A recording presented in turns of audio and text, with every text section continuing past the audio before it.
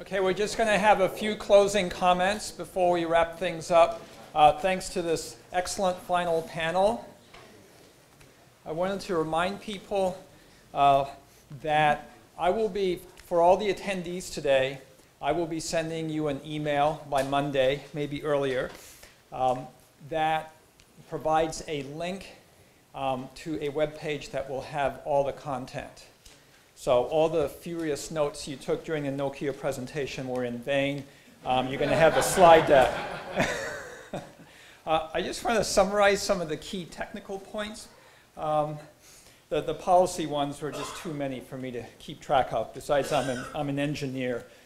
So we heard about information-centric networking from Cisco.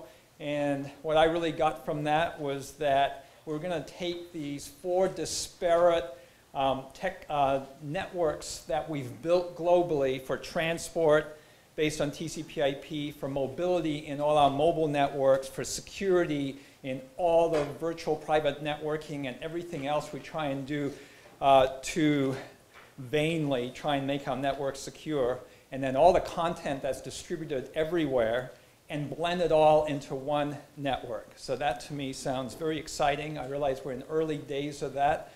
How that fits in exactly with 5G, how that's implemented remains to be seen, who does it and when. A lot of work to be done, but I think it's good for this audience to be aware of that. We learned that 5G is not a technology that means taking all the 4G networks, throwing them away and putting in 5G. Absolutely, 5G will be built on top of 4G. 4G becomes a subset of a broader 5G network. We heard about massively increased use cases. 5G, the intent of 5G is to support wide-range communications, short-range communications, ultra-high band communications, very low-cost, very small number of bits per second applications, right? The idea is to support all of the above.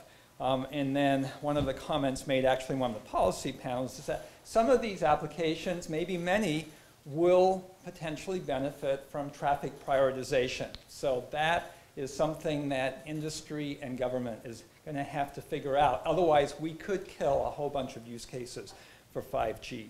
We heard about the importance of 5G spectrum harmonization, and a number of candidate bands were discussed. So I won't review those, but I think that's going to be extremely important towards 5G success. We'd love to see a clearer, well-defined spectrum roadmap to facilitate planning for network deployment.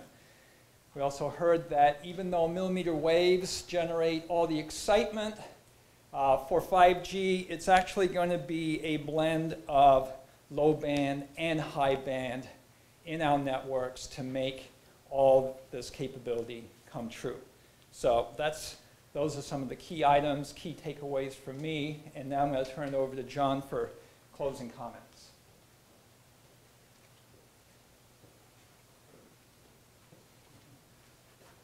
Okay, first, very quickly, I want to thank my colleagues at Georgetown, Carolyn Brandon, Larry Downs, who did a magnificent job of assembling folks together with Peter Rysavy. I also, and they had more visible roles today. I also want to thank my colleague Nathan LaGrave and Marcia Mintz, who are responsible for everything right that happened today. Also, we're sort of at the end of the day, and at the end of the day, I start thinking about 2 things. I don't know about you. I think about, number 1, happy hour. Where is it? When is it? How do I get there? And the answer is that there's a happy hour for you at the Marriott Marquee just down the road. For those of you who want to continue an informal discussion in what is referred to as a no-host reception, I think you understand what that means. That's in the lobby bar. The second thing that I think about when at the end of the day is what am I going to answer when my family says, what did you do today? Because at the Mayo family household, and I bet at yours, there's a discussion of what did you do today? And I started cringing when I thought that I'm going to tell them that I went to a conference entitled The Innovation and Engineering Dynamics of the Digital Economy, Economic Transformations, and the Expansion of Enabled by by 5G. So let's just all agree that's not what we're going to say, all right? Here's what I'm going to do. You sort of maybe want to follow along with this. When you get asked what you did today, you went to a conference on 5G. On 5G. Don't give the big title, 5G. And then the next question that's going to happen is your family is going to say, what's 5G?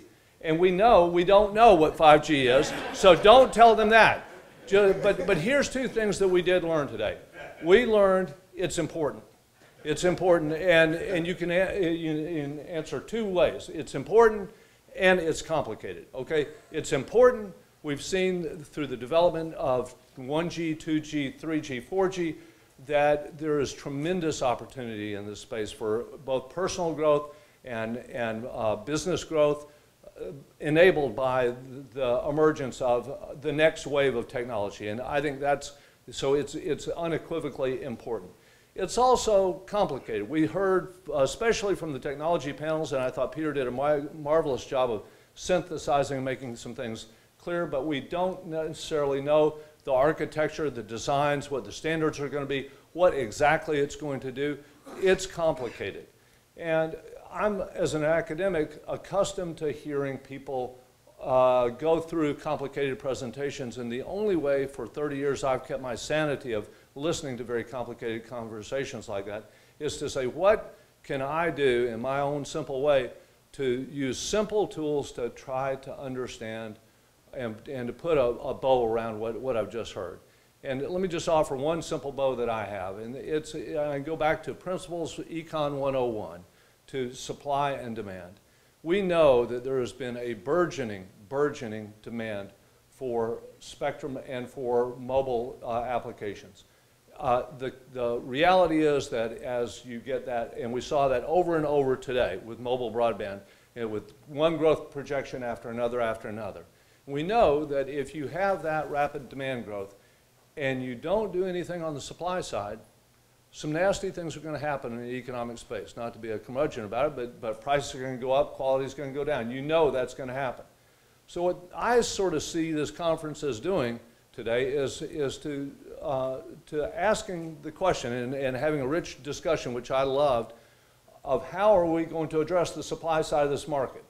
Or how are we going to address it on a technology side? What do the technologists see as the opportunities for supply growth and how we best bring supply into the market? And from the policy side, how do we best design policies to enable that growth? So hopefully that's a simple enough explanation for at least where I think I might get a little airtime at the dinner table tonight, and they won't just drub me out and say they want to talk about sports or something else. Maybe you can do that too. Thank you very, very much for being here today. Look for Georgetown Center for Business and Public Policy to continue to offer events in this space.